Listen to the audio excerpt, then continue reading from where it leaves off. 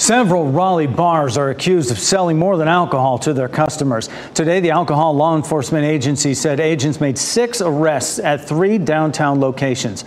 WRL's Destiny Patterson is live outside the Big Easy, one of the bars linked to this bust. And Destiny, there are employees facing charges there. That's right, Jeff. There are 3 people in connection to the Big Easy that are facing charges in relation to all of this.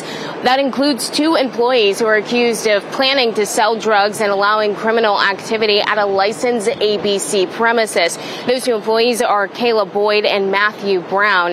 A Big Easy customer is also accused of selling drugs. ALE agents also charged a customer at the Davy Bar and 2 customers at the Cardinal.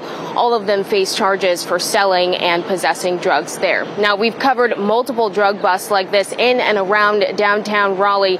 Investigators say this is part of a larger initiative to crack down on controlled substances in downtown Raleigh.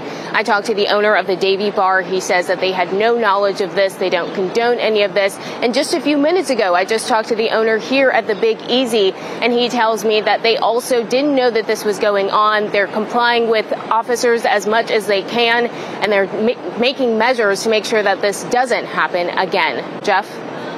Destiny Patterson live downtown Raleigh. Thank you for that.